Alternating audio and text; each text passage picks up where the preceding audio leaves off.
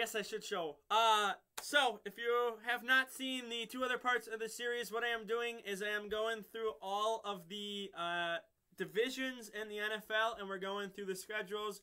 I am a Packers fan, so I started with the NFC North. So we started down here in the NFC. So that was one. We did the NFC East, which you'll be seeing last week. This week is the NFC South. Next week is the NFC West. And then after that, then we go up to the AFC North, AFC East, AFC South, and we end with the AFC West. So the AFC West is going to be kind of the last in the series here. I am spacing these out really far. I'm putting them up every Wednesday. So that's 8 weeks. But it's because there's really nothing going on for the NFL. We hit free agency. We hit the draft. We got through everything we really needed to get through. Schedule release was kind of a big thing. But from here on out, it's, end of July, early August is when, things really start to ramp up and people get excited for, preseason and then regular season. So it's, every Wednesday I'm going to put one of these up. Just again, because there's nothing going on for the NFL. So I can space these out, which is good. Fine with me. It gives me time to do other stuff, non-NFL crap. So we are starting here. This is the Tampa Bay Bucks schedule. We're going to start looking at them. Now, I don't expect a team in this division to get above 10, well, I guess I should say, let's say 11 to 12 wins. Maybe someone gets 10 wins. I don't expect like 11 or 12 win team from this division. I think it's all going to be around 500, mainly sub 500, just because all 4 teams are bad. And they're all kind of in like a rebuild / we are never good. So, we'll see. So, obviously, the Bucks have Baker Mayfield now. Tom Brady's gone, so they're in their rebuild. So, they, most likely they're going to lose to the Vikings. I think the Bears, I think that's winnable. I think that is winnable. That's going to be a game where it's like, okay, it's early in the season. Both teams, you have a whole bunch of new pieces. Let's see how you do. We'll say they win that. We'll say they go 1-1. But then you have the Eagles. Then you have the Eagles week 3. So that's fun. Then you have the Saints. Maybe you could split with the Saints. Possibly. I think there's going to be a lot of splitting in the NFC South. And the whole South as a whole, like even the AFC South is going to be atrocious. I'm sure there's going to be a lot of 1-1 splits in that too. So a week 5 bye. Now, personally, I don't like those really early buys. I think week 5 is the earliest. And I know I think my Packers have like a week 6 bye, which it feels weird because obviously we're so used to having like a week 10, week 12 bye. But I'm not a big fan of like a week 5 bye, week 6 bye, week 7 bye because you're just starting the season and then it's like, oh, month in, here you go, here's your bye week. It's like, okay, well, what if someone gets hurt in week 13, 14? Like that. I know still, again, if you had like a week 7, 8 bye, it's like, okay, I think that's perfect. Middle of the season bye, I think is perfect. A week 5 bye, I'm not a big fan of that. Not a big fan of that. Then you have the Lions. I think, well, you do host them. I think that's probably still an L. I think you still lose that one. So there's potential. Again, 1 win here, 1 win here. Otherwise, 3 losses so far.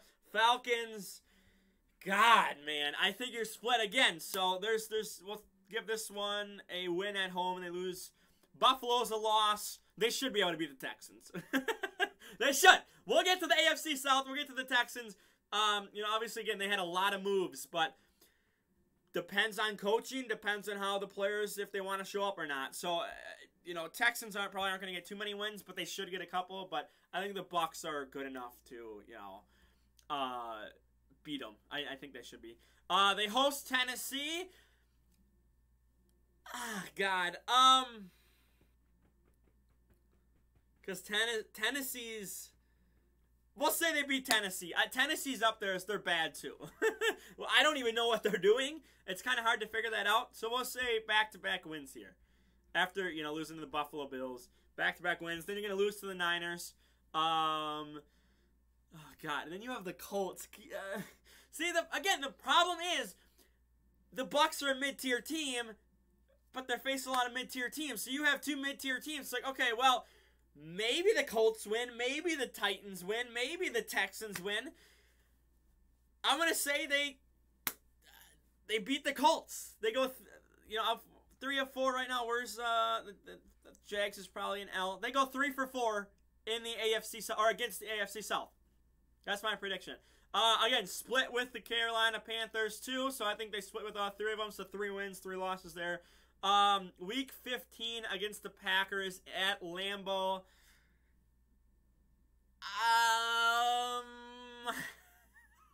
I'm gonna say they get an L. God, I don't know. Like I'm sure there's some Bucs fans or Saints. Obviously, Jeff's a Saints fan. He probably watches this. Is probably watching this right now or whenever he sees it. But there's Saints fans, Carolina fans, Falcons fans, Bucs fans. Like, okay, you know what? Maybe we can go do this and do this. We can actually beat this team. I'm sitting here from the outside looking in, going, you have this as your roster, which isn't very good. I don't know how these other teams are going to look. I don't know how my Packers are going to look because Jordan Love is a brand new QB to us. So I don't know. Week 15, you should be in rhythm. You should be fighting for a playoff spot. You're in a mid-tier division. Well, you're in one of the worst divisions in the league. You should be fighting for that. But are they going to be good? I don't know. I don't know. So I'm going to say they lose to the Packers. They probably lose to the Jags. The Jags are, easily the best team in the South, AFC South. I think only the Texans are going to give them a run for their money. Again, you split with the Saints, so probably win at home. And then, again, you lose possibly Week 18. So they're going to be right around, 8 and 9. Somewhere around there. But I'm going to probably say all teams are. I don't know. This is the division, or one of the divisions, where it's like, you can't predict anything until the season starts, until we start seeing them in action. And even then, it's like you have to wait a month. You can't see Week 1, who they play Week 1, Vikings. You can't say, oh, they lost 24-21 to the Vikings. They're a bad team. Baker... 15 of 21, or let's go 15 of 25 passing. He only had 175 yards or something like that. Defense was locked down at the start, but then ended up getting tired and, sucking in the second half. But then they could turn it around and go to Chicago, host Chicago, and put up 35 points and win 35-17 or something. And then it's like, okay, well, are they a good team or are they a bad team? Chicago's a bad team. Minnesota is supposed to be a team that should win its division. Then you get to the Eagles. It's like, okay, maybe they lose to the Eagles. They lose 31-28. They lose by a field goal. A last-second field goal. They lose to the Eagles on the last play of the game. Then it's like, okay, maybe they're a good team, and we don't know. And then they turn around, they head to New Orleans, and they get blown out 35-10 or something like that. It's just 4 weeks, I think, is, the threshold. And again, they have a bye week in Week 5 here, too.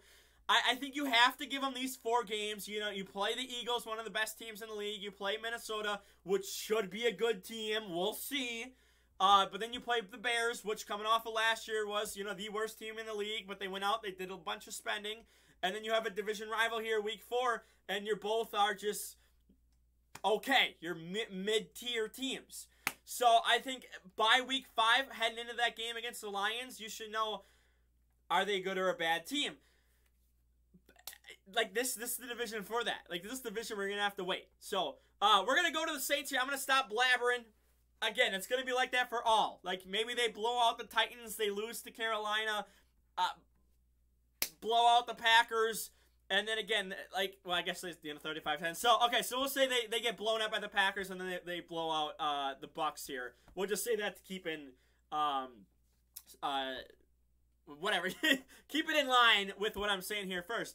Then it's like, okay, well, they had a couple blowouts, but they also, lost a couple blowouts. So, yeah, I just, by week 5, week 6, that's when you should start kind of seeing these, these teams where we have no idea. Start paying attention to them, and, then we can start figuring it out. Again, I hate when people go, oh, week 2, look at this team that's very good.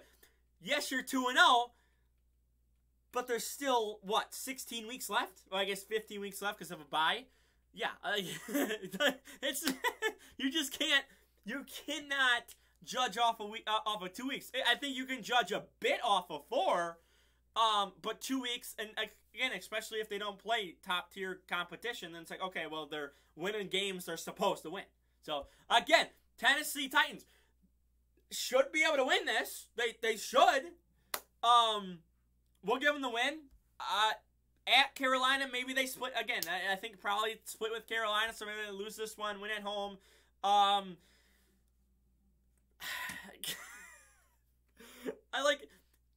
So the NFC South plays the Packers this year, and obviously I'm being unbiased, and I'm gonna, if they're gonna lose, I mean, I have my Packers going 8-9, 9-8. Like the ceiling is 9 wins for the Packers. But we don't know what Jordan Love looks like either. So, Jordan Love could be a good QB.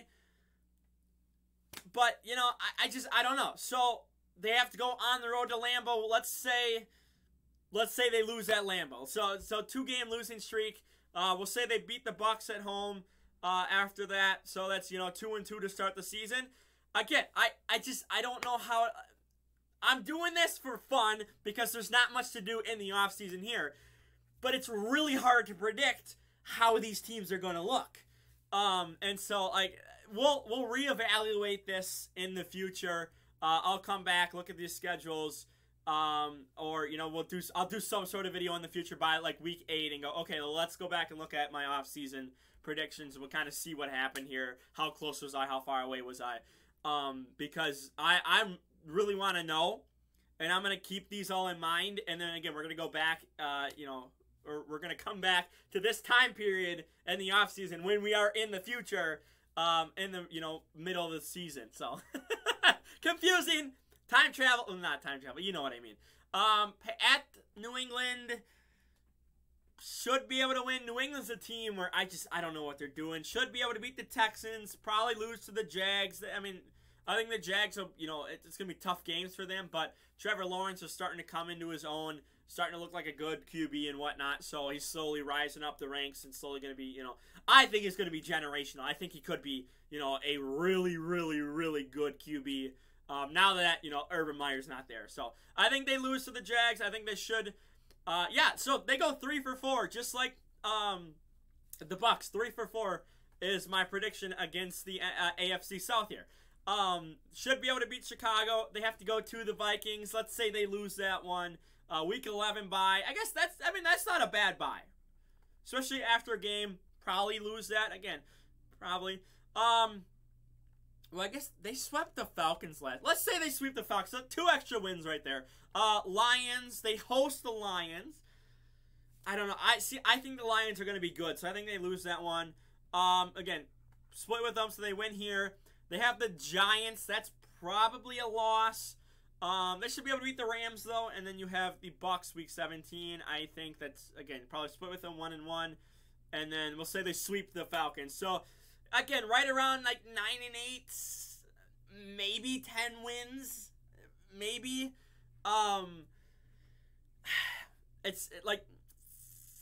It's just so hard. They have an easier schedule. They don't have the Niners and they don't have the Eagles. So, they have a way easier schedule than the Saints. Now, we'll move on here. Again, this is a longer video because I'm just rambling on. But we'll move on here to the Panthers. So, they face the Falcons. We'll say they split with them 1-1. Split with the Saints. So, 2-2. At Seattle... They lose that. They lose to the Vikings. They lose to the Lions. They lose to the Dolphins. And then they go into the bye. So 2-2, 2-3, 2-4, 2-5, 2-6. Heading into the bye. 3-6. 4-6.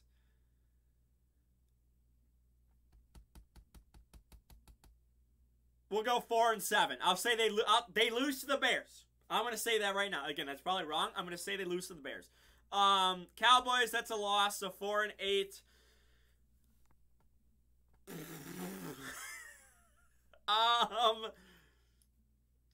Hey, this is on my birthday. Woo! Week 12 is on my birthday. Look at that. That's awesome.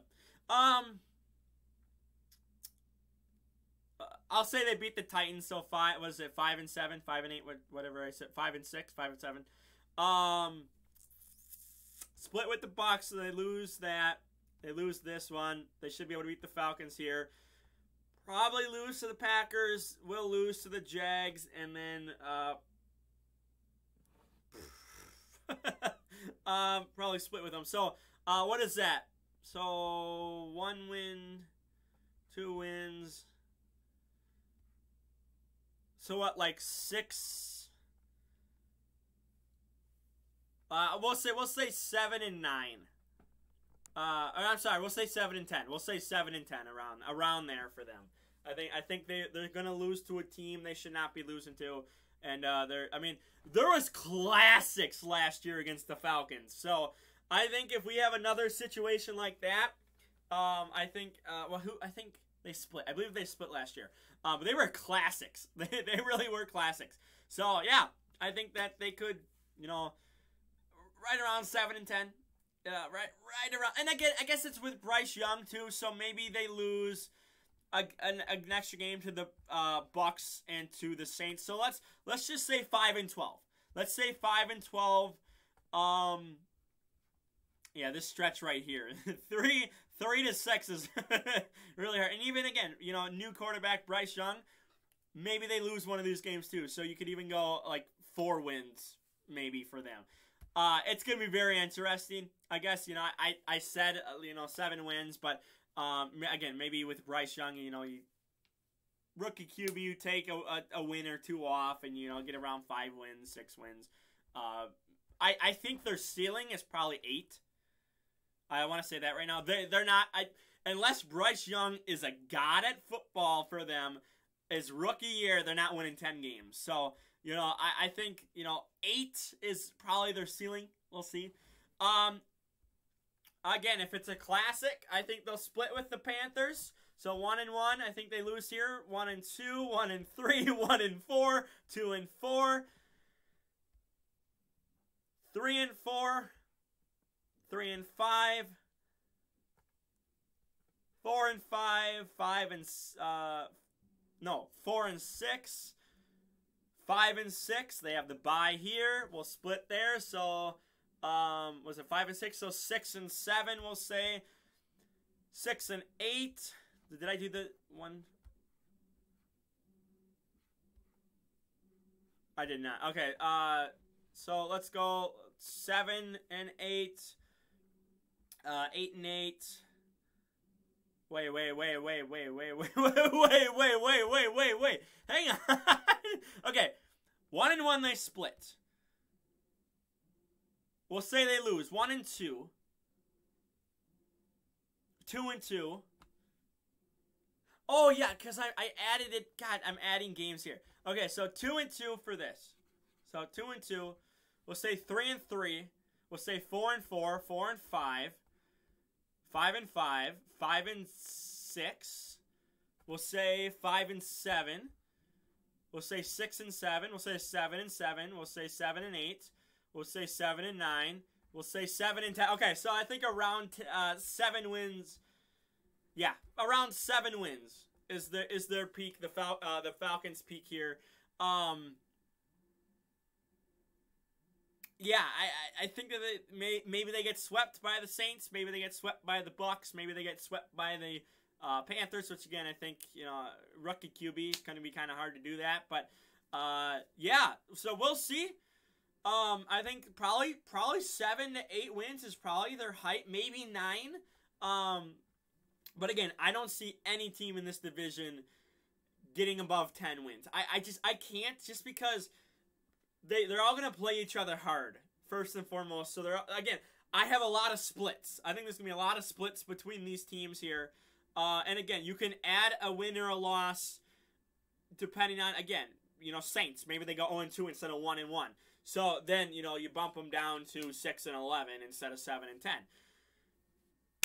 Yeah, I just I don't know. I don't see any team in the South getting above 10 at all. I can't see that. I think it's gonna be oops, wrong one. I think it's gonna be really hard for them. So yeah, around there. So I think average is about 8 wins between all 4 teams. Around 8 wins.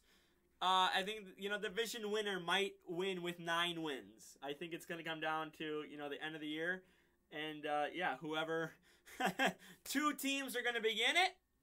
The other 2 teams are gonna need help, and you know they're gonna be like, okay, well, if this one team wins, we're kind of screwed because, you know, they can just win the division with a win, and we need help. So, yeah. If I had to pick a winner, it would be the Saints or I'll say Bucks. I don't trust the Falcons just because they always fall apart. Always fall apart. So we'll say the top 2 teams. I think one of these 2 teams will win the division. I think, you know, Panthers, again, are in their rebuild. They just got a brand new QB. So unless, again, he's God mode, they're not winning the division. Falcons, again, I don't trust them. I really don't trust them. I don't know how to feel about them. They're just such a weird team. So, for now, like the video, share the video around, don't forget to subscribe, and I'm out of here. Peace.